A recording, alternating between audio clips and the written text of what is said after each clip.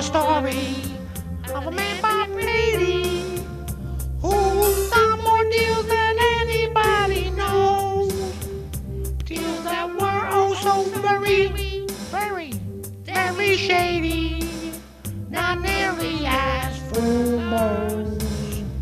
What a sweet thing. They worked together. They had deals that never come to light. But when the feds came around, they snooping. And somebody's asses got so tight. So Vince Fumo and Bob Brady got together. And the wagons, they did circle all around. Brady would one day run for mayor. Saving his ship from falling, going down. And Kenney and DiCicco, who took loans and births and illegal gifts galore.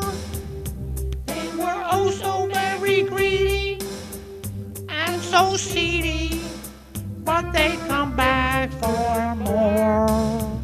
The inside dealing was so appalling that the voters all started to get sick. They found Brady and Vince Fumo to be way too slick.